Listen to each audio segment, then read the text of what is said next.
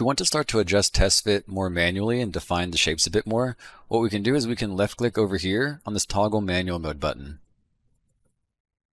When I click on that, what you're going to see is more of a diagrammatic view of the building itself. So you can see we have the depth of the unit, the hallway shown, and the depth of the unit. Over here on the left, there's going to be a couple more categories. As you can see, there's going to be one for edit the garage. This one, if we had some surface style roads, we can go in and click on that. And the other one being the edit building option, and you can see it showing over here.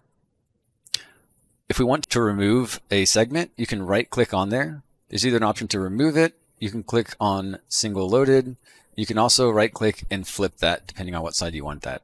We're going to remove this one for now. If we hover over a node, you're going to see a couple of pieces.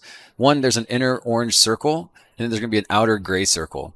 If I left click on the orange one, you're going to see what it's doing is it's allowing me to move that node. So I'll move a couple of these. We'll left click that orange one.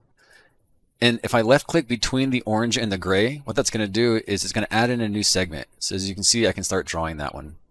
You can always click anywhere on there and you can see there's going to be a couple guidelines that help you draw up against this edge. But I could left click up here and I could then drag that into this area. I'm going to remove this real quick and just show something like this. Let's say if this is snapped over here to this edge and we left click and connect this. If you connect it outside of the boundaries like this, all you need to do is left click on that node, move it a little bit towards the inside, and you'll see it'll snap up against that edge. Now if we click this M button, we're going to see that it's now updated to take the shape that we wanted.